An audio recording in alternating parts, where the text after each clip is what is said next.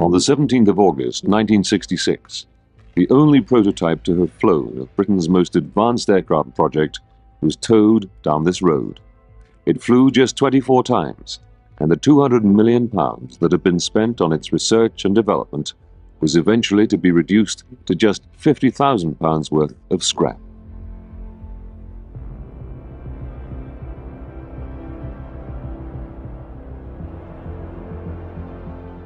This is an aircraft graveyard at Shoebury-Ness in Essex, where once proud aeroplanes are used as targets to test the effects of gunfire and shrapnel.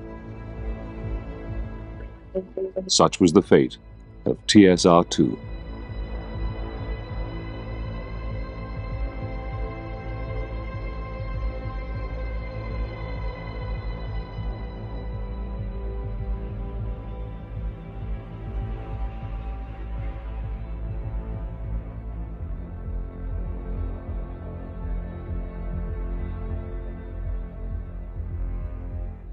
What remains today of the TSR2 project can only be found in museums, standing as testimony to the decisions that sealed its fate.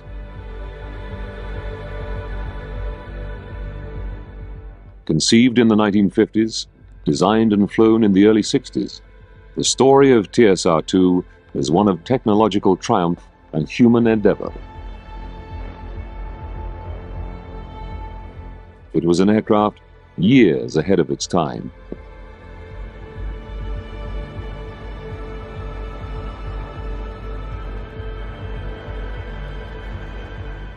The years 1950 to 1957 could be described as the post-war golden age of the British aircraft industry.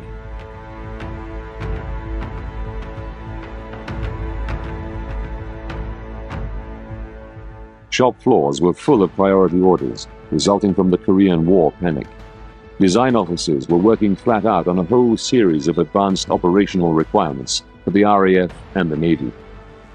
The Farnborough air shows revealed a procession of advanced prototypes and piloted scale models of shapes to come. Then, in 1957, the Secretary of State for Defence, Duncan Sandys, presented his Defence White Paper to Parliament, which called for the elimination of manned aircraft in favour of missile systems. This left Britain's aircraft industry and the Royal Air Force with just one key project to pursue: the replacement of the highly successful and widely exported Canberra bomber. On the sort of aircraft we were looking at, we'd already looked at the idea of a specialized low-level bomber, and that was cancelled in early 56, I think for quite good reasons, as it was such a narrow role for an aircraft. And we felt we still should go for low-level because we saw it as the only means of penetrating Soviet air defenses. But equally, we wanted it to be able to put on a reasonable performance at altitude. And I'm talking anywhere between 40 and 60,000 feet. I say that because we visualize air operated engines, ordinary turbojets, in other words. We weren't thinking of things like ramjets or anything. And we called it tactical strike reconnaissance aircraft, hoping that that would convey the idea of our operational technique.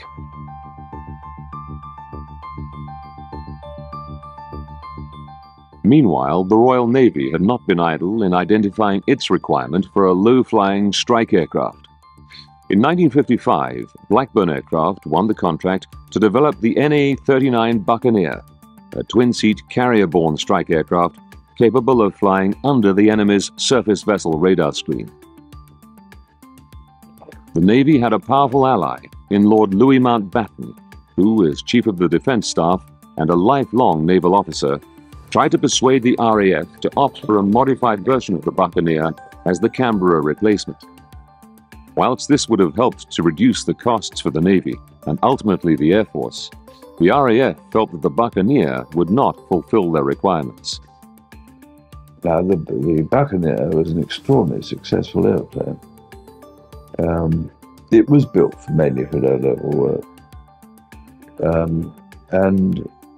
But the point was that the RAF didn't think it was, at that stage, was fast enough or good enough high up. There was nothing wrong with the Buccaneer.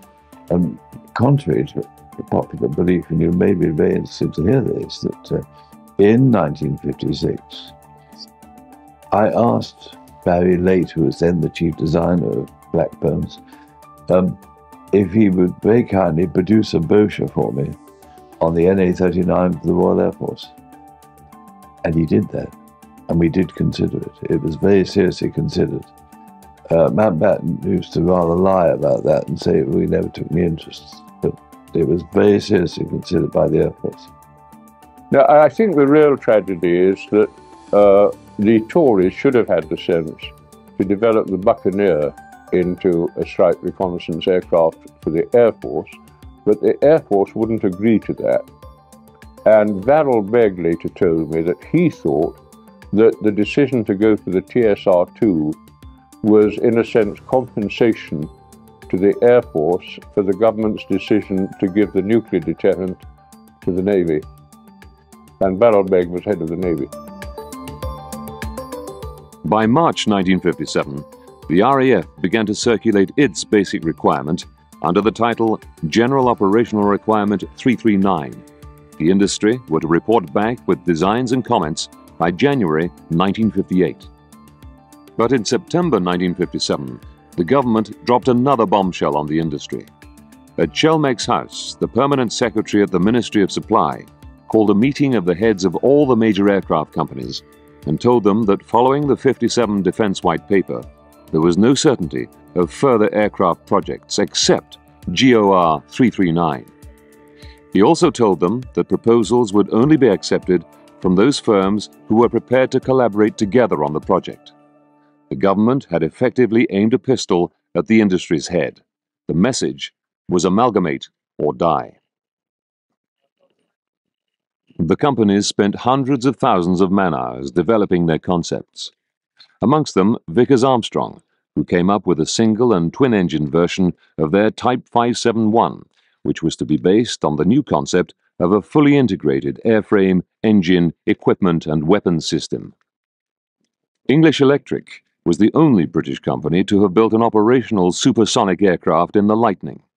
They proposed their P-17 provided with a VTOL capability by the P-17D from Shorts, who'd been gaining valuable experience in vertical takeoff with their SC-1.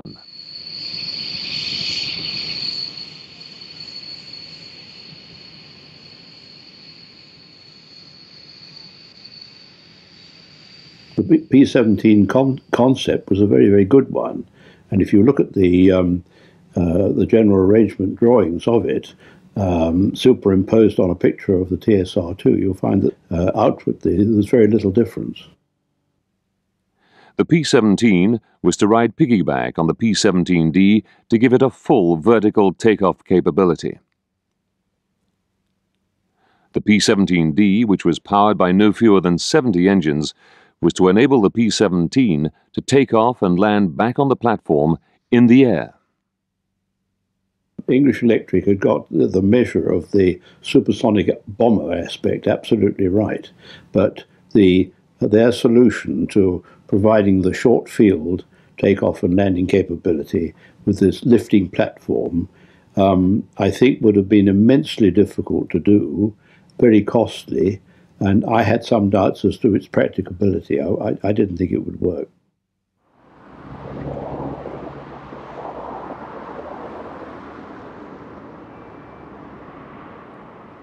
The P-17D was dropped after the RAF redefined their requirement as OR 343, based solely on the Vickers English Electric submissions. Initially, the enforced amalgamation of the two companies was not welcomed. Well, frankly, we thought it was absolutely wrong. We thought it was a misjudgment which would lead to cost overrun, delays, unnecessarily complications in working out this very complex design, which could much easily have been done, much more easily have been done by one firm as a main contractor. And if that one firm didn't have the total manufacturing capacity to cope with the whole program, then they should have subcontracted it out to the other parts of the industry that could take it on. English Electric had already 10 years' experience in building supersonic military aircraft. No other firm in this country had.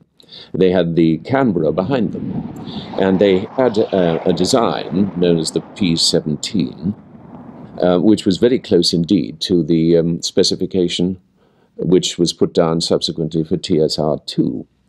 Nevertheless, the prime contract was given to Vickers. It's true to say that their experience lay in subsonic aircraft and in civil aircraft. The only military plane, I think, that they built was the Valiant bomber, which had manifest structural faults in design and was in fact withdrawn after 5 years, so you could say it was a failure. And yet, in spite of the contrast between the two firms' experience and capability, they were told to amalgamate, and the prime contract was given to Vickers. I think it was mistaken. English Electric were regarded by the rest of the industry as newcomers.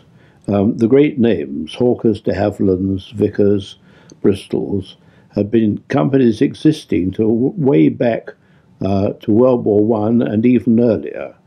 English Electric, the name English Electric only came into the general public view after World War II.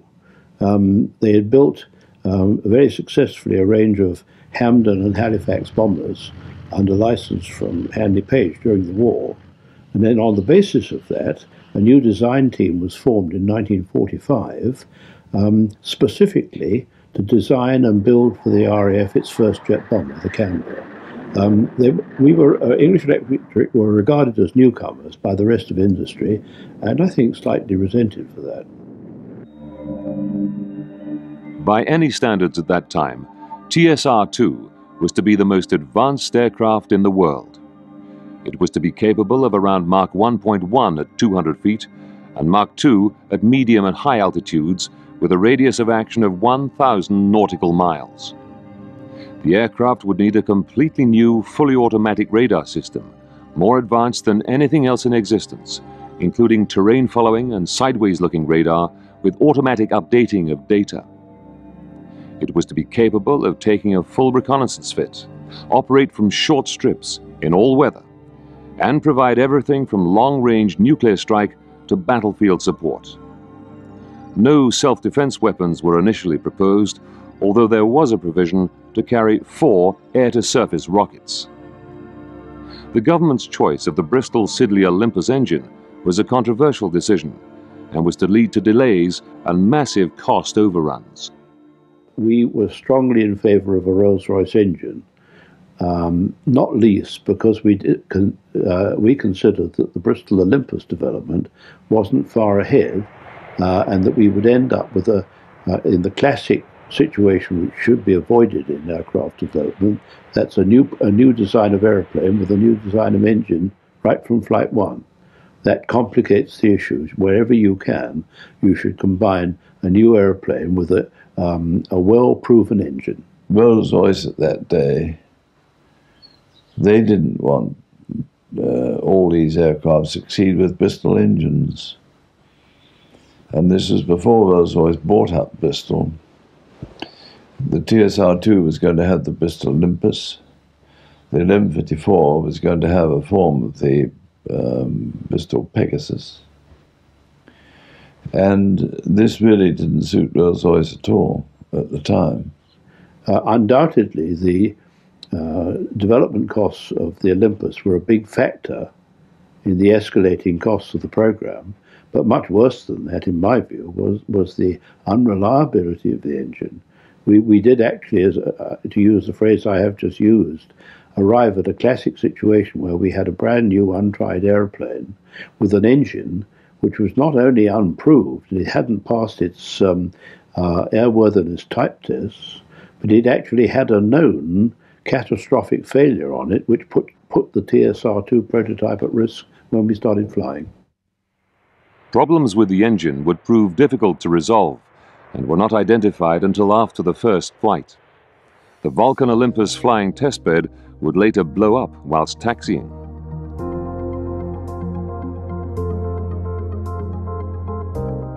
The government placed the contract for 9 pre-production aircraft with the Vickers English Electric Consortium in October 1960, more than 18 months after the contract had first been announced. In spite of mounting opposition from the Navy and the Treasury, Britain's most ambitious aircraft project yet devised had been given the go-ahead.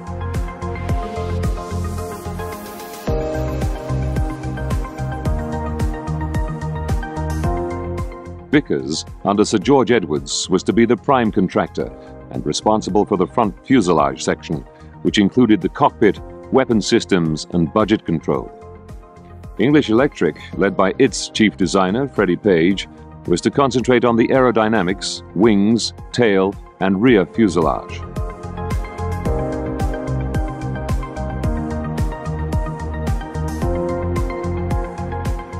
From an early stage, the consortium responded to the project's critics in Whitehall by illustrating their design philosophy, as seen in this film extract presented by their chief project engineer, Ollie Heath.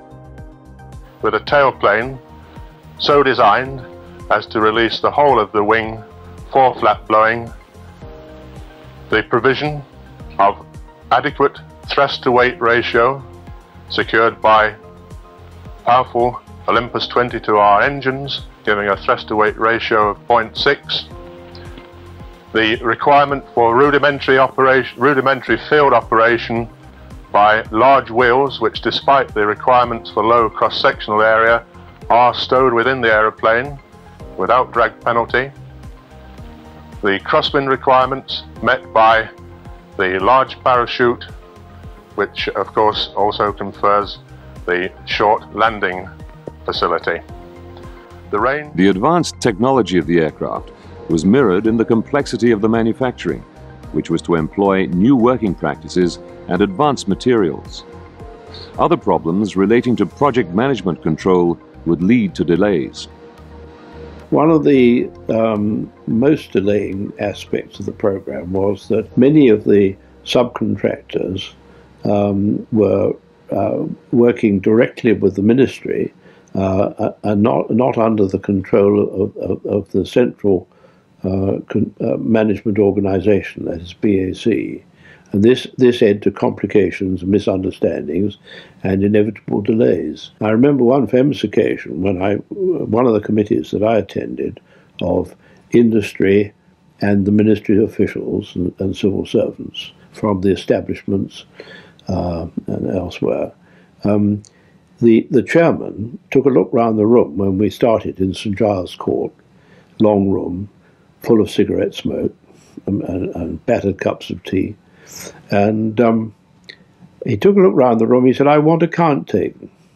And there was a head count taken at this meeting, and there were 58 people in the room. And the chairman quite reasonably said, "This is quite ridiculous. Nobody could control a program with meetings this size.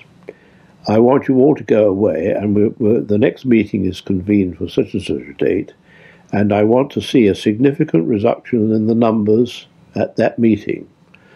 And in due course, we all came back to the reconvened meeting, and there were 61 in the room. The ministry, for instance, annexed control of the cockpit layout, I think arbitrarily and at some point. And there was a civil servant in the ministry who was in charge, and I quote, as far as the government was concerned. But there are a lot more to it than that. I think the contractor had a seat on his committee, but that didn't represent control either. In my own experience, we had cockpit committee meetings which spent days, not only just trying to decide where one particular switch should go, but what the caption should be under the switch.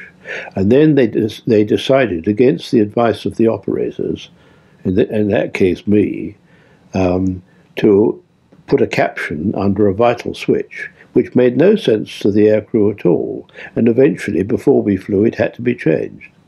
And this is a typical example of the very simple, silly delays that occurred in the program.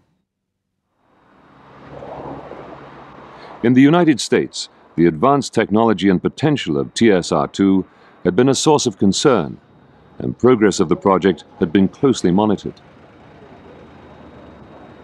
They sent a team over from the Pentagon in 1960 under an official called Cortlandt Perkins, and they went all over the TSR2 building. They expressed enormous enthusiasm.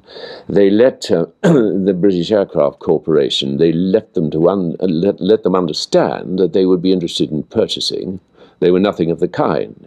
They were interested in finding out what was going on in order to adapt it into their own version, which came much later and much less successfully, the F-111. Now, I don't blame the Americans. Well, I think it's become very clear since those days that the Americans were primarily very worried about the emergence of TSR2 because they saw it as a direct challenge to the military air supremacy that they were aiming to establish with their F-111 swing-wing low-level attack aeroplane, which was designed for a very similar role to TSR2.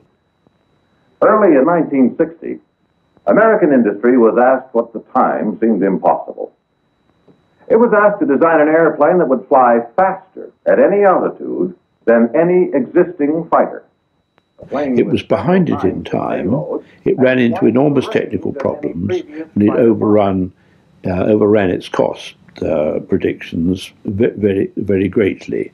But we know that the Americans thought that the TSR2 was a threat, that if we had been as successful with TSR2 as we had been with its predecessor, the Canberra, which was so good, if you remember, that the Americans themselves bought the Canberra, I think they saw the TSR as a threat to their potential worldwide interest in exporting military airplanes, and they were very anxious to get rid of it.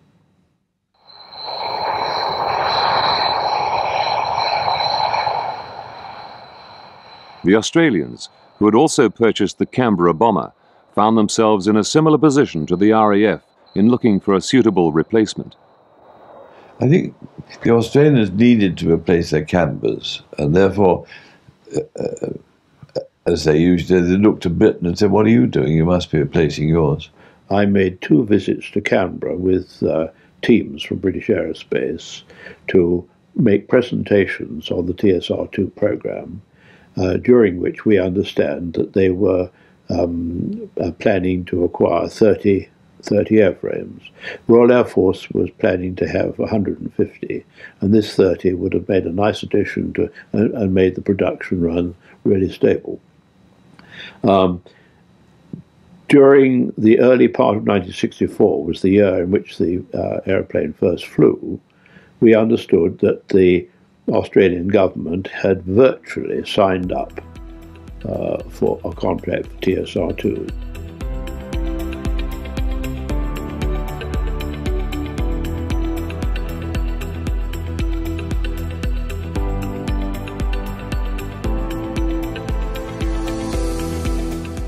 After more than 5 years' work, the first prototype, XR219, was transported in sections to the Aircraft and Armament Experimental Establishment at Boscombe Down in Wiltshire, where it would take 3 months to assemble. The choice of Boscombe Down as the site of the flight test program was a compromise solution. English Electric's base at Warton in Lancashire would have been an ideal support and maintenance base. Vickers had wanted the first flight to take place from their airfield at Wisley. Roland Beaumont argued that the Wisley runway was too short. Working from Boscombe Down would create more problems. Nobody really wanted us there, or they did their very best to help us, I must say. We didn't want to be there. We had the worst of both communication worlds. We were 150 miles from Morton and 60 miles from Weybridge, where we ought to have been doing all that work on one base with all the experts just round the block. The sum total of delays and resultant cost increases that were plaguing the project meant the planned in-service date had to be put back. This news poured further fuel on the fire of mounting opposition from the project's critics. Mountbatten, perhaps TSR2's most determined critic, was still pushing hard for the Buccaneer. He visited Australia and met their Defence Minister, Sir Frederick Sherger. He said that it would, he went round the place saying that it was absolutely what the Air Force wanted, and everybody knew this, and he used to go around with a briefcase with one model of the TSR2 and 5 of the Buccaneers and put them on the table in front of people like Sherger in Australia and say, you can have 5 of these for 1 of those, so why do you bother? Mountbatten, to the best of my knowledge, told them they wouldn't be coming into service, or certainly poured cold water on it. The Australians listened to this, and by the time we started flying in August, we had been given to understand that the Australians were almost certainly shifting and going for the F-111. I'm sure they would have bought the TSR2 had it gone ahead.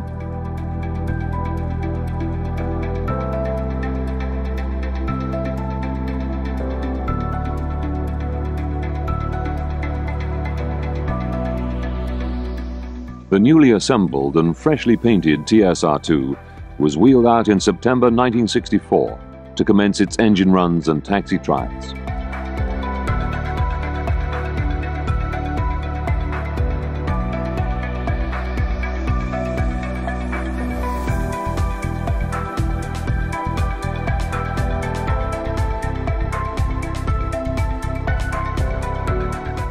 Roland Beaumont and other members of his flight test team still had nagging concerns about the unresolved engine and undercarriage problems. The continuing buildup of political pressure and adverse media criticism was heightened by the looming general election, with the ruling Conservative government looking set to lose.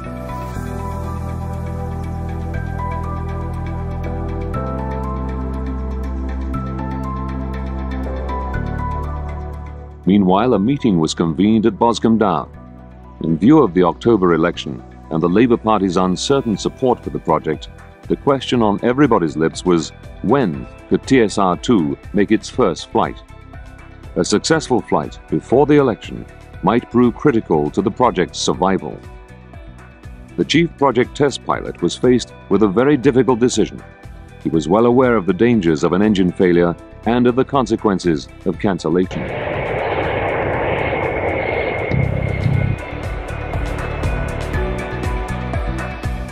Don Bowen, my observer, backseater, and I were the people on whom the total responsibility of this enormous pyramidal organization were going to fall on Flight 1.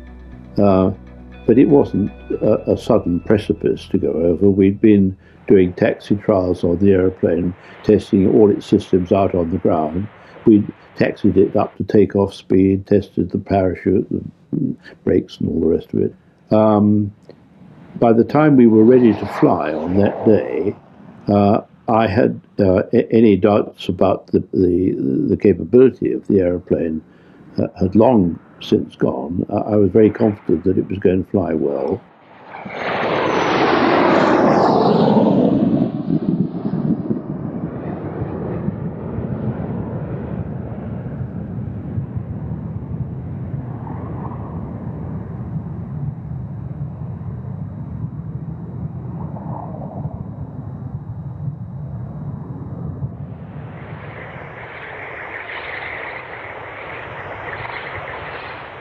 It's an extraordinarily good moment when you turn onto the runway, you call for clearance to go, you get clearance from the tower, 5, 4, 3, 2, 1, brakes off. You light the reheat and go, and from then on, you know exactly what it's supposed to do, and your task is just to be totally alert to see if it doesn't do what it's supposed to do. It's a fascinating moment. It's professionally enormously satisfying. And then when you come airborne and you find this new device actually performs as well as predicted, or even in the case of TSR2 better, we scheduled to fly the TSR2 first flight for 30 minutes. We, in fact, flew for 27 minutes. Halfway through that, at the end of the first circuit round Boston, I had formed the opinion that this was far more than a questionable aeroplane. This was a brilliant first attempt at getting this complex aeroplane right. It was so good and so right on flight 1 after 10 minutes that I was enjoying the sensation of just relaxing and feeling this is a marvelous aeroplane. I felt I'd been there before.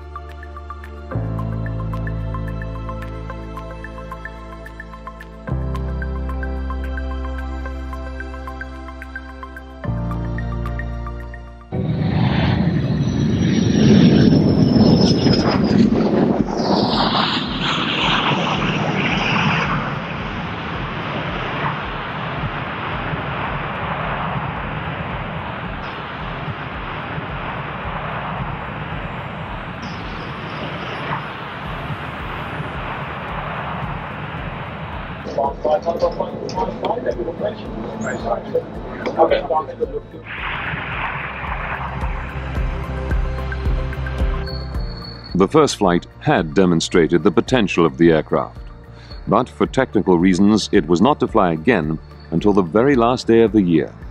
In the meantime, there'd been a change of government.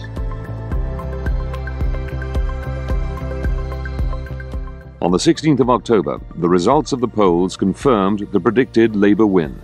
Out went the Tories, and with them went government backing for TSR2. The fate of TSR2 was now in the hands of the new Labour administration.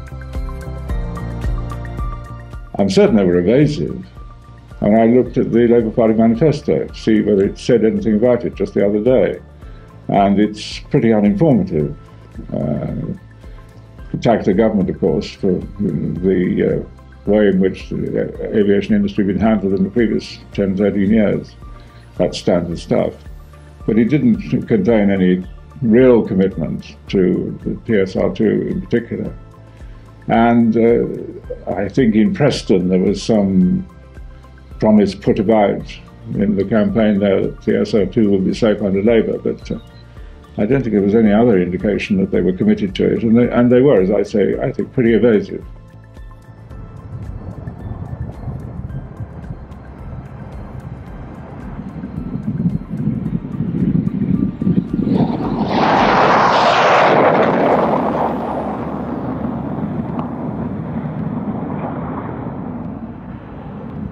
Yes, well, we ran into a number of unexpected problems at Boston Down.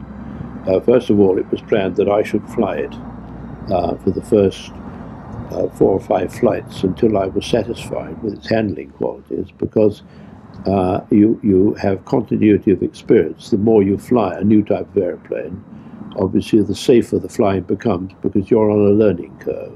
On flight 2, we had a very severe vibration problem. We had it again on flight 3. These were engine-associated problems, or engine system-associated problems. And then on flight 5, we had a major undercarriage malfunction, which could have lost us the prototype. It was actually an abandoned aircraft case had we chosen to take that road. But in consultation with Don Bowen in the back, I said, "Okay, Don, here's your opportunity to try out Martin Baker." That was the ejection seat. And he said, "What are you going to do, B?" And I said, "I think I'm going to try and land it." And there was a long pause from the back, and he said, "You're not going to get rid of me that easily, I'm staying." And so we landed it with the undercarriage in the wrong place. There were a number of problems with the undercarriage. The first one we encountered was sequencing. The undercarriage was not carrying out the correct sequencing in raising and lowering, and that took some time to get right. The next one was that it was what's known as a long stroke undercarriage to absorb this great shock. This, in fact, resulted in it being quite flexible fore and aft. And from the first landing onwards, we found when we touched down with this aeroplane, the undercarriage literally twanged. It swung back as we touched the ground. It caused vibrations to run right through the airframe and to reach the crew area, the cockpit in the nose of the airplane, as a very powerful lateral oscillation. You had an oscillation which was about the same rate as the natural frequency of the human eyeball. So that at the moment you touched down, you stopped being able to see the runway for a fraction of a second. The very nature of test flying will invariably throw up the occasional dramatic moment. That was a one-off. It was a pilot on his first flight on the aeroplane. He hadn't quite understood the dynamics of the aeroplane, and he'd got his approach slightly wrong, and he touched down at a very high rate of descent.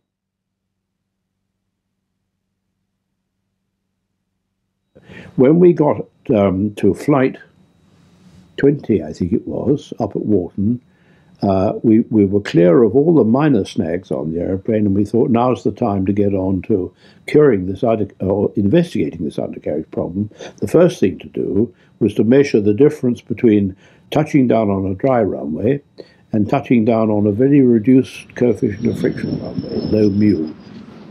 That was obtained by getting the fire brigade to spread foam on the runway, and Jimmy Dale touched down on the foam with the onboard vibration sensors measuring the vibration set up at that point, and they were then directly compared with the similar vibrations caused on touching down on a dry runway. That was all part of the research to get that one right.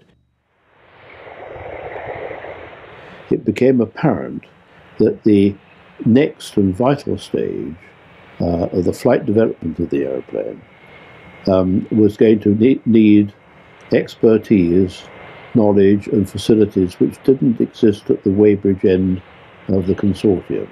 They existed in large measure at Wharton, and this type of aeroplane was right within Wharton's expertise. So it gradually became apparent in the management of the program that thinking changed towards moving the first prototype and the subsequent flight development, which was going to be at least 3 years and 3,500 hours of testing in toto up to Wharton under the charge of Freddie Page, who was the chief designer.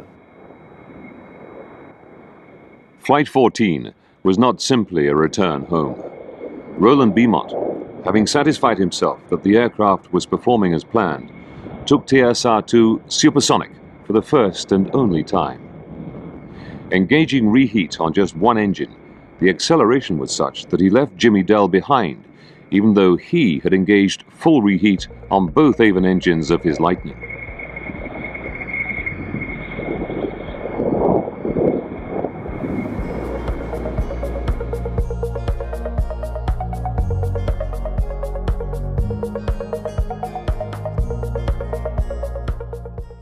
This new aeroplane was, despite its difficulties, despite its management problems, despite the rather unpleasant and hazardous faults that had occurred in some of the first few flights, it was now showing itself to be a tremendous thoroughbred. It was going to be a wonderful aeroplane. It was already extraordinarily satisfying to fly as a professional. I had been looking forward enormously to shaking the dust of Boston off my feet figuratively and flying this airplane back to my own base, where even the voice of the air traffic controllers were my friend. And we flew back into that environment, we brought it home, and now we were going to get on with it, and no holds barred. It's a very good feeling.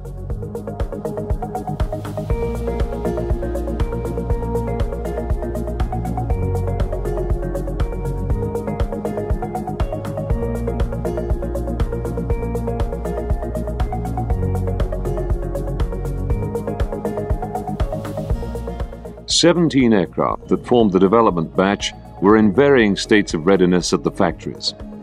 The second prototype, XR220, was at Boscombe Down and programmed for its first flight on the 6th of April 1965. But the gathering momentum of opinion against the project had become unstoppable. I can't be sure when the decision was taken in Cabinet, but the decision was taken in the relevant Cabinet committee on the same occasion as we decided to cancel the P1154 and the transport aircraft. But Wilson was very frightened because there was much more public interest in the TSR2 than the other aircraft to put it in the same package. So he asked us to delay it until the budget in April. And that's when the formal decision was taken and announced. He called the contractors at midday to the ministry on the day in which cancellation was to be announced in the budget debate, and he told them that it was going to be cancelled. So immediately they did what any reasonable person would. They requested permission to ring up their workforce, to ring up their factories, and to warn everybody themselves rather than allow them to learn about this frightful blow in their lives over the radio or the newspaper. And Roy Jenkins refused. He said it was a budget secret. Quite extraordinary. And we never got a satisfactory explanation of why it was done that way. And I still don't understand why it was done that way, because it was an insult to the House to make an announcement in that particular form where there was no possibility of questioning at all. Oh, it was just a feeling of inevitability. We'd been struggling. We'd put every possible effort, and when I say we, I mean the whole workforce, all the engineers, the ground staff, the aircrew, of course, the flight developers, the airworthiness people, administrators backing it all up, had been working on an all-hours basis. There was no knock-off time. You worked on through the night. Leave was cancelled. Family arrangements were disrupted. Tensions developed in families because husbands were overworked, overstressed. This had been going on for years.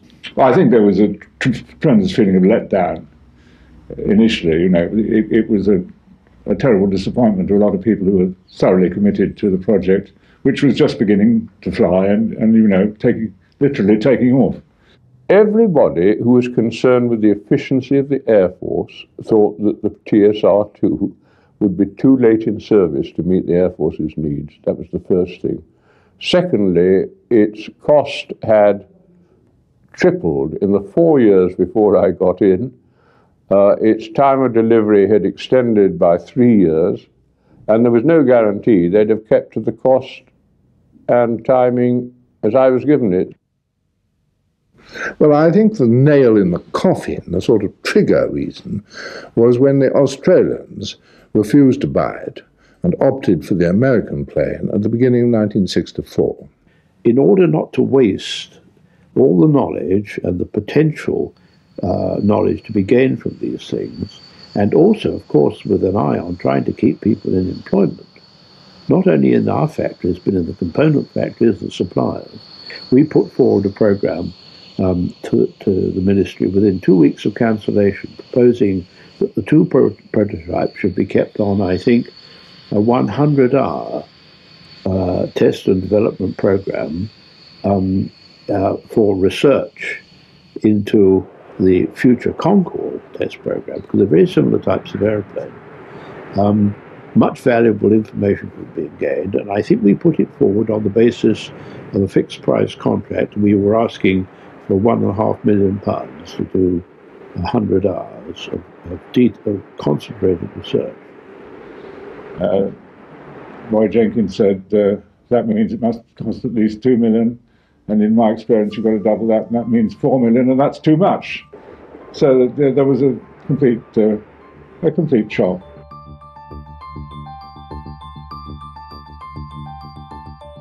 Following the cancellation came one of the most bizarre episodes in the history of British aviation. For some, it appeared that the cancellation of TSR2 was not enough. Orders were given to destroy everything.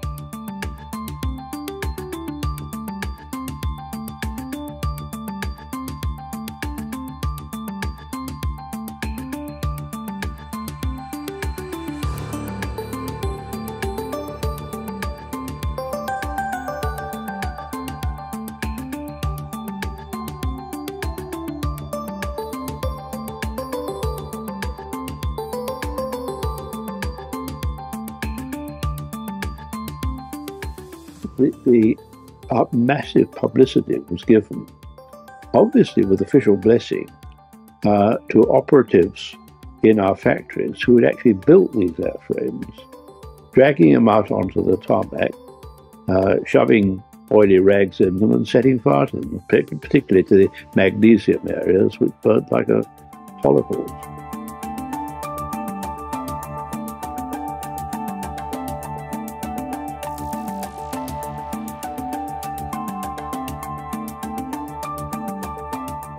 I think it's the most shameful aspect of this sad story. There is no sort of reason whatsoever except what you could really describe as a selfish determination to ensure that that aeroplane would never be built under any other circumstances or in the future. I never heard anybody connected with this project who was other than shocked by this decision. I can't tell you who took it, but the finger must point at the government in one department or other. Well, it wasn't ordered by me, I can tell you that. Absolutely not. And I don't think it was ordered by Roy Jenkins, who was the only other minister who would have had a say. I know then that I just had the immense dramatic task of inviting some hundreds of my staff to consider the fact that they were going to be made redundant. And all these dedicated people of high skills were just shown their cards, and many of them went to America, of course. In America, in 1964, the F-111 was taking shape. Following meetings with Defense Secretary Robert McNamara, Dennis Healy had become convinced that the F-111 would fulfill the RAF's requirements, whilst being cheaper and in service earlier than TSR2. Events would prove him wrong, as this project also ran into problems of delay and spiralling costs, a fact that the Australians would later come to pay dearly for. Whilst Dennis Healy was talking to McNamara, Prime Minister Wilson was meeting President Johnson to discuss a number of areas of mutual interest. Wilson wanted US backing for the pending loan from the IMF.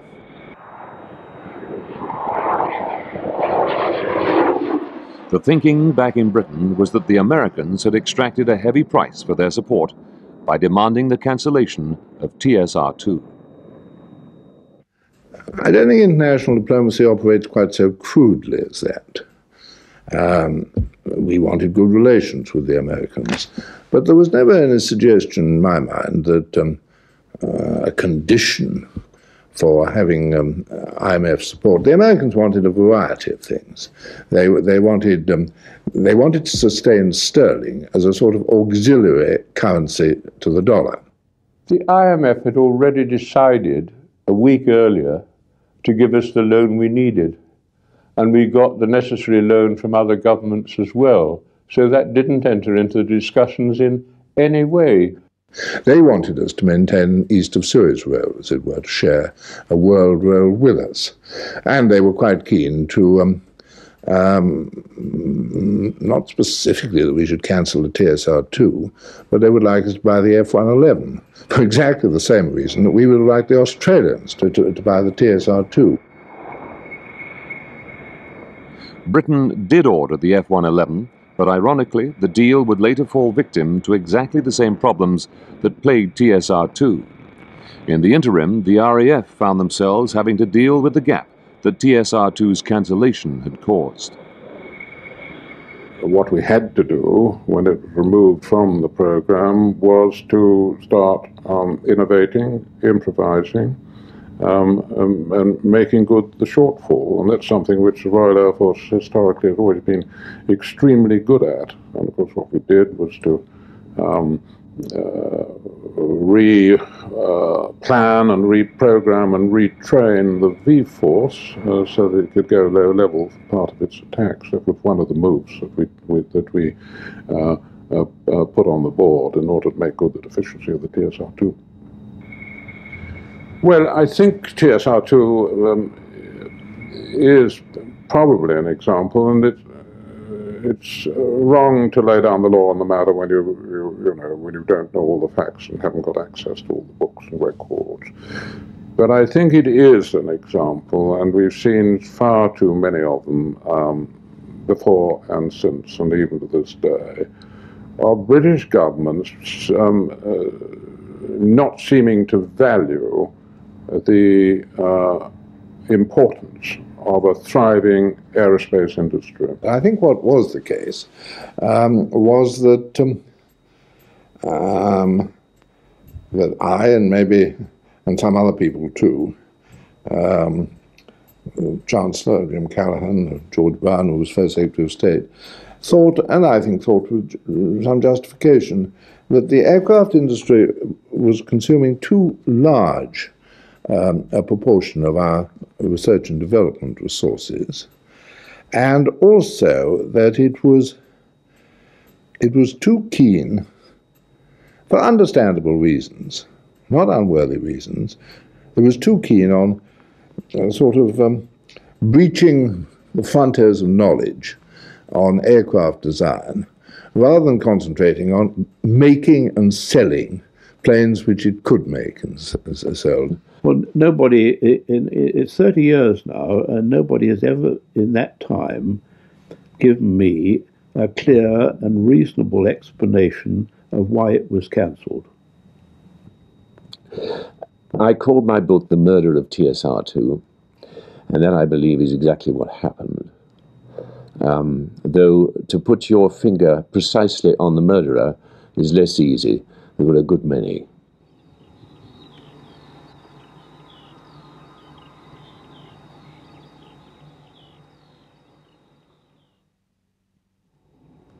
It was August the 17th, 1966, when the fuselage arrived. Previously to that, 2 or 3 days before that, we'd had a couple of TSR wings arrived here at Shoeburyness, White City. They all came in bit by bit, and we then proceeded to build it up until the state that it is on that picture behind me on our apron. It was quite a showpiece. It was a beautiful aircraft. It was way ahead of its time, so we was informed. And I personally think it was a criminal act to get rid of it as it was done. But it was our job in them days to destruct, to test the vulnerability of fuselages, systems, wings, anything like that. That is our job. Unfortunately, the TSR was one of them. And when she finally met her death here, there were several of us that was very, very sad. And we remember very well to this day. We have got 1 or 2 little bits and pieces of her still remaining, but nothing of any size or bulk. The only one that flew, she was destroyed, which I feel very sad about.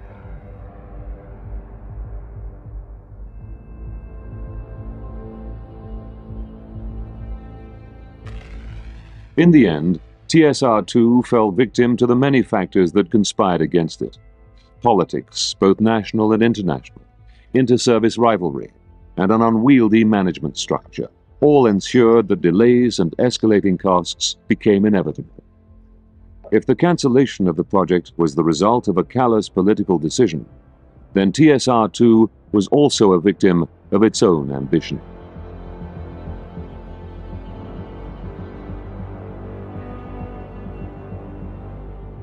I think it was a bridge too far. I think it was a very ambitious, expensive, and at the same time extremely capable military aeroplane, which was perhaps too far advanced for our Air Force and our Ministry of Procurement to cope with. The concept was probably too great for them. They hadn't grown up. they should have done. You know, it's all been done since, and we'd gone a long way to doing it then. But this was actually fundamentally lack of faith in the ability of our aircraft industry to produce those sort of goods. We were, in fact, leading the world at the time, but the actions of the politicians made sure we would never do it again.